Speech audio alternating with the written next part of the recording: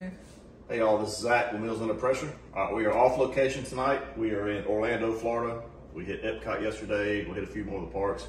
So, on a little family vacation here. So tonight we'll make some garlic noodles, some garlic butter noodles. My daughter just likes plain noodles. So this is a real simple recipe. I've got a box of linguine. I think it's a pound. I'm gonna use 1 stick of butter.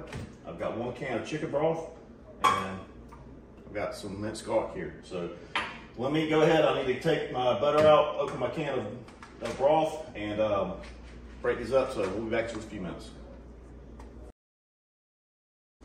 All right, so I took my linguine out of the box and I broke it in half because you got to make it fit, and then I kind of added it in a crisscross pattern. All right, so got my can of broth, or 2 cups of stock.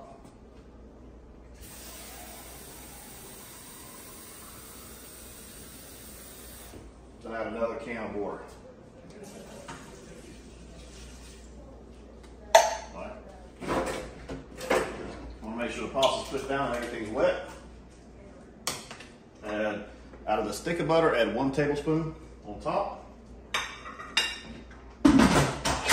Top on, set it to the seal position, hit the manual or pressure cook button, and bring it up to 7 minutes. All right, we'll be back. All right, so I kicked it on 7 minutes, and then I did a quick release. The first thing you want to do after the steam releases is hit that cancel button. You don't want to cook away the pasta water, pasta liquid. So I turn that off, give it a quick stir. Now I've got the rest of that stick of butter cut up. That's going in there.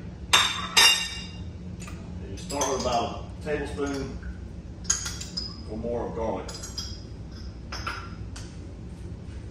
Get that butter mixed in with that residual heat. Keep it stirring. All right, as soon as that melts in there, I'll plate some up and I'll show you the finished product. All right, guys, here you go. Garlic butter noodles, super simple in the Instant Pot. Now you can top it with Parmesan cheese. You can top it with green onions, whatever you want, basil, whatever you want to top it with, or you can just eat it plain like this, like my kids eat. So, all right, if you like this video, again, we do short, to the point cooking videos with an Instant Pot. So if you like this video, like and subscribe to our channel, and they're gonna get eaten, and we'll see y'all next time.